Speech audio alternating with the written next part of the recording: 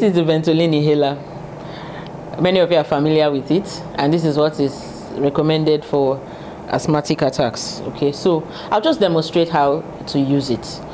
First of all, you shake, okay, because it's a misty, a cloudy thing, so you want to mix, you want to make sure that it's mixed. Then you remove the cover.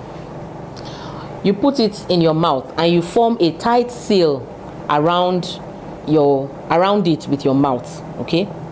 And then when you do that, you press. When you press it in, you hold your breath. You hold your breath, take a deep breath, and then you wait for a few seconds before you breathe out. So let's do that. So 1, we shake.